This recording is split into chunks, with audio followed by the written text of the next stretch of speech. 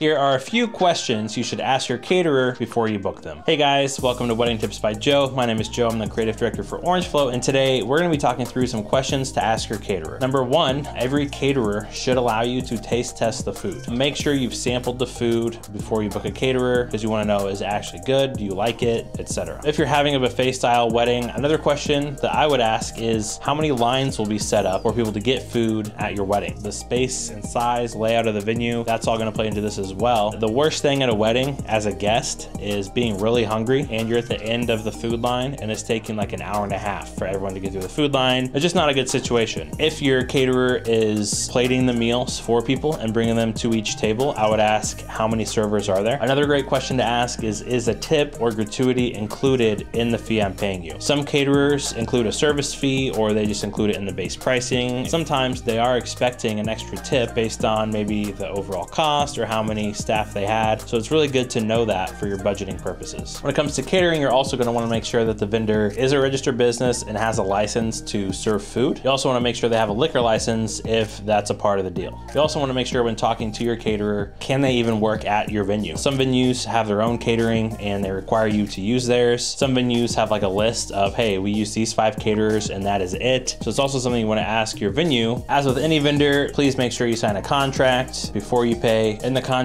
you want to make sure that an arrival time is clearly stated, and you're also going to want to make sure to pay attention to the payment schedule. All right, so that's all we got for today. Again, this is not an exhaustive list of everything to ask about for your caterer. Those are some great questions to have written down before you meet with your caterer to make sure that everything gets taken care of and goes smoothly. Thanks for watching, guys, and we'll see you next time.